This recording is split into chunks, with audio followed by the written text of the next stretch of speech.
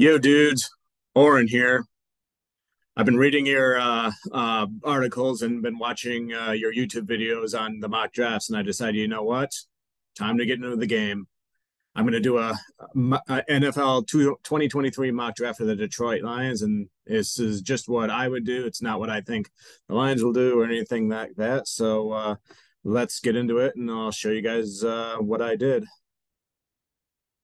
So the way I think of the first round, at least the top part and the middle part of the first round, I think of trying to get the best BPA, best players available at premium positions. Those positions typically being quarterback, cornerback, offensive tackle, edge rusher, and as of last year, wide receiver. So those are the kind of the areas that I targeted there, and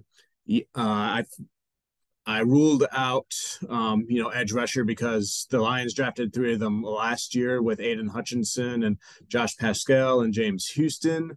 And I know that you can never have enough edge rushers, but I think, at least for now, they should be a set unless they decide to draft one more at some point in this draft. And the way the first five picks fell in this board, it went CJ Stroud, Bryce Young, and then Will Anderson to Arizona, uh, Anthony Richardson to the Colts, and then Jalen Carter to the Seahawks, which is what I honestly think is how the first five picks are going to play out. So I decided to target cornerback, and it was a choice for me between Christian Gonzalez out of Oregon and Devon Witherspoon out of Illinois.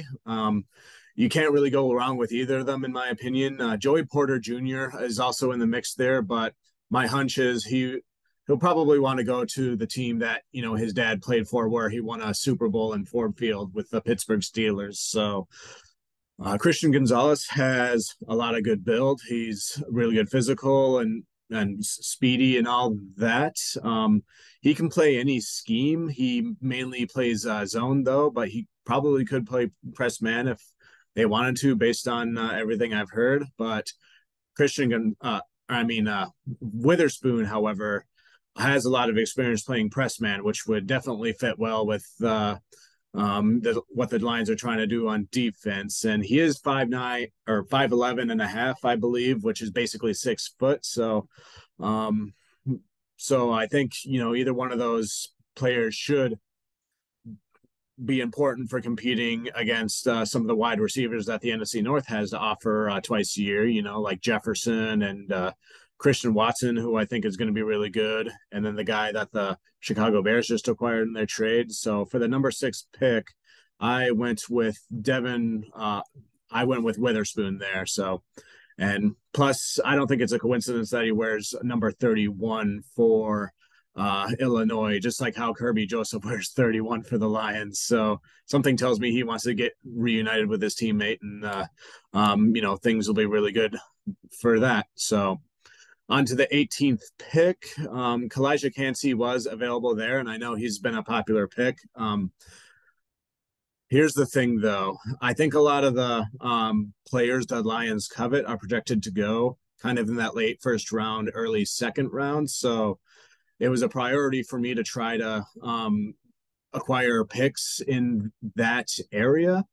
And plus, in my opinion, and we're talking about like lower first round here, so that's kind of where you start getting into positions of need. In my opinion, linebacker is arguably the most important need, especially like linebackers who will be able to help out with, neutralizing the mobile quarterbacks, especially since the Lions are scheduled to play several of them this upcoming season, including Patrick Mahomes. And not only that, but being able to cover against good tight ends like Travis Kelce. So what I wound up doing, I traded down with the New Orleans Saints for their 29th pick and their 40th pick to be able to acquire picks in those range I was talking about. I sent them the 18th pick, and I also sent over one of their players, one of our players, Jeff Okudah, thinking, you know what, we already got Witherspoon. Okudah's going to be coming up on a contract year. He's had his ups and downs in Detroit, and New Orleans just happens to need a safety, and I would think that they might think they can have Okudah transition into safety, considering his best skills at cornerback are, important skills for a safety. So that would probably be what the Saints were thinking there. So he'd be part of the package, and so that was the trade. And as you can already see, the pick I went with at round 129 for the linebacker was Jack Campbell out of Iowa. He's an all-around good corner. He's really good in coverage, which will help out, with the Lions and with the passing game and, helping stopping the passes, and especially with the tight ends, like I mentioned. And, he's got the intangibles that Brad Holmes is talking about, and he's a, good team leader. And let's be honest, we all kind of like the idea of, we talk about Dan Campbell all the time. So hearing Jack Campbell's going for the blitz, or Jack Campbell gets the sack, Campbell's chasing him down. So I do think Campbell will probably be a priority there, and that's kind of the range that they are hoping to get him. Because honestly, when I do the mock drafts, he always tends to go to the Pittsburgh Steelers at pick 32. So I got him at round 129 there. So the second round pick, there's 3 second round picks that I have now because part of the trade that I did there. That is where I addressed the depth at offensive guard. Because as we know, Halapudi Vaitai had an injury last year, and he's had to restructure his contract, for coming back this next year. So he'll probably play, but in case he gets injured, we got to have somebody there. Plus, Jonah Jackson, the other guard, is coming up on a contract year. So I addressed that here.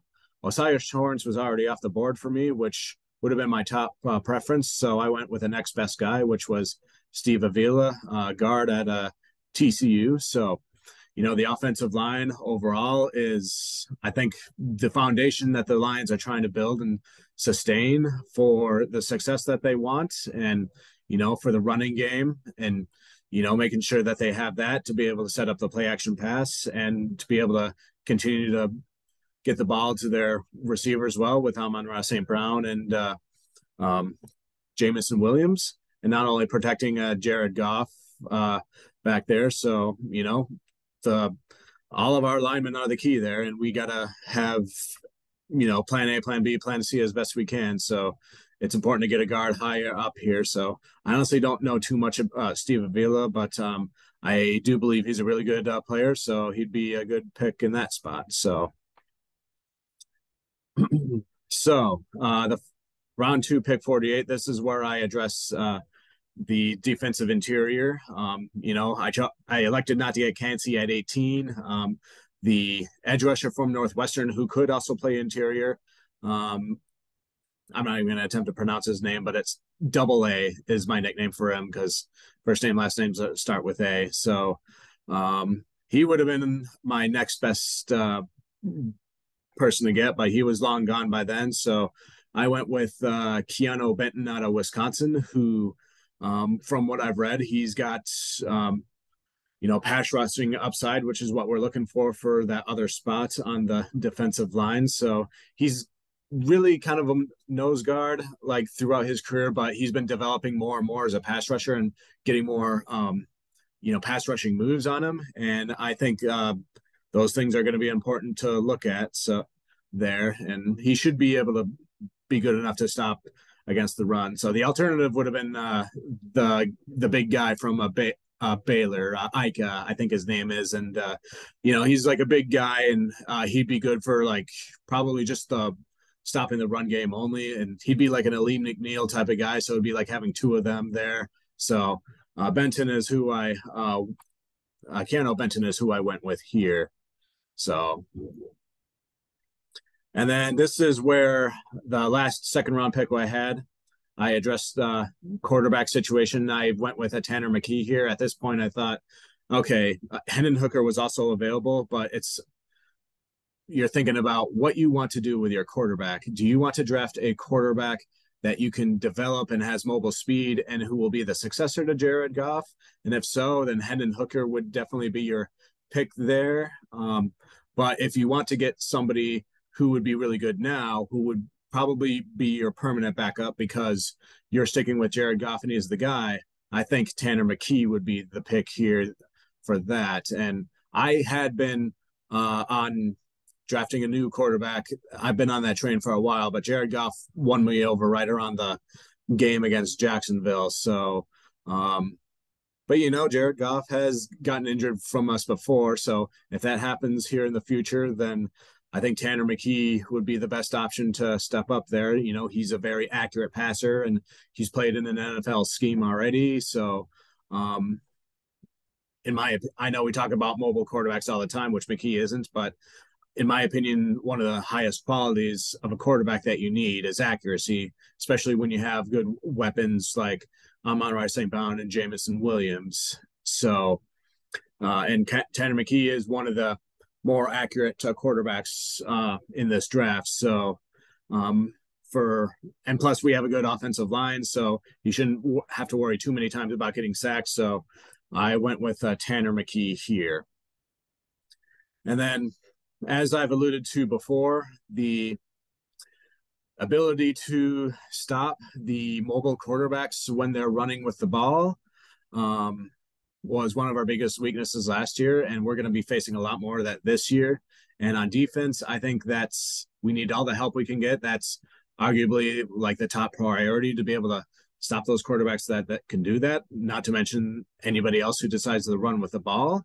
So, if you get a good defensive lineman who can rush the quarterback and get through, as well as a linebacker who's also capable to do that, and then as well as a safety, then all three those type of positions should all be able to help contain that. So that's why I went safety here with Jamie Robinson out of Florida State, who should be really quick, especially around the line of scrimmage, to be able to do that stuff with. And not only that, but he's also really good a tackler, which I think is a prerequisite when you're playing for the Detroit Lions and their defense.